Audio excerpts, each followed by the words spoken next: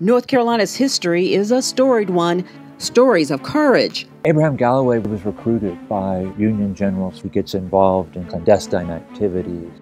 You don't know how much history you really are making. Stories of freedom. He participated in the Revolutionary War. Stories of great talent and creativity. We're sharing the state's rich African-American history. It really is a story that in many ways is the quintessential American story. Ernie Barnes, An American Story.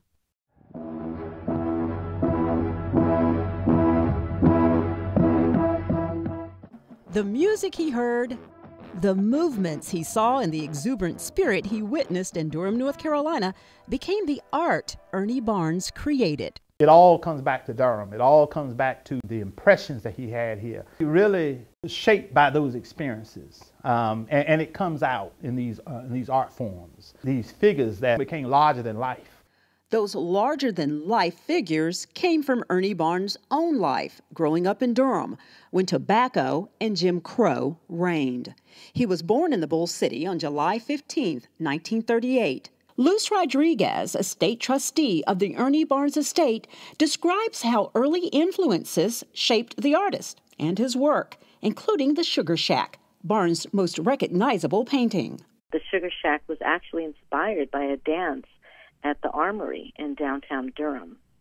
In 1952, when Ernie was 13 years old, he snuck into the Armory and saw people dancing like that. He painted it in the early 1970s, and the Sugar Shack was featured on the show Good Times, and it was also a Marvin Gaye album cover. Fueling imagery in the teenaged Barnes, the Durham Armory drew notable acts for Durham's African-American community.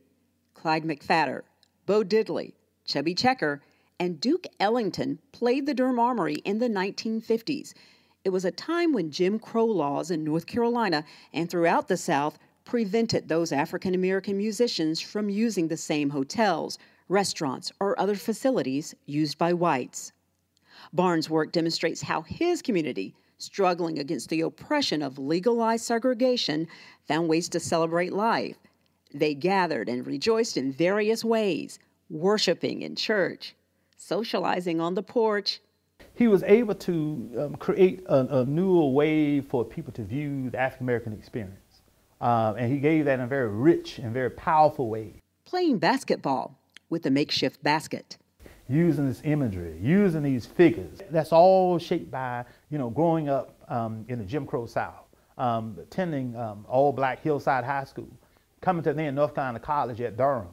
The distinct characteristics of African-American high school and HBCU marching bands found their way into his work. Homecoming is of a marching band, and for those familiar with Durham, it's the intersection called 15501 at Roxborough and Pettigrew.